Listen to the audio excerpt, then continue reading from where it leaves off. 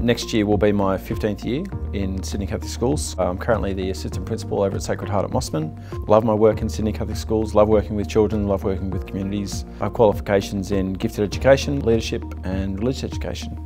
I do have a little bit of a family history there. My grandparents and my great-grandparents were really active in the parish and making sure that they were supporting the Vincentians in their work. Plus I went there as a little child, so it's like coming back to something that I know and something that I'm passionate about.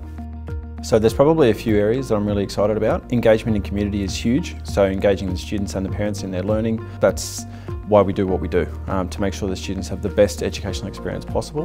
Whereas also another really important part of what I hope to do is really looking at relationships and well-being, so relationships between teachers and students, between the parents and the school, and happy students learn. Research tells us that happy students learn much better, so we want to make sure that all the students coming to St Vincent's College are happy and they're learning.